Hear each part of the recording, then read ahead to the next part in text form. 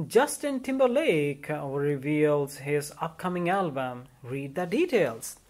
Justin Timberlake has officially unveiled his new song and studio album.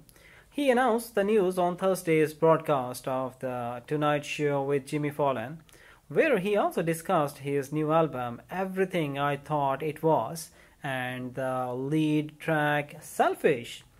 Jimmy prodded Justin at the end of the conversation, wondering if he had any other news to make.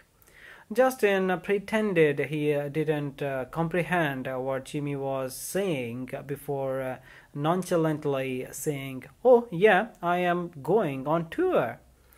In the song Selfish, which was released on Thursday morning, the 42-year-old artist discusses occasionally feeling envious of the person he loves. The song's music video, which portrays Timberlake singing the song while filming a scene in a production, was released alongside the singer. Finally, he finds himself dancing on stage. The album, Justin's first since Man of the Woods in 2018, will be out on March 15th.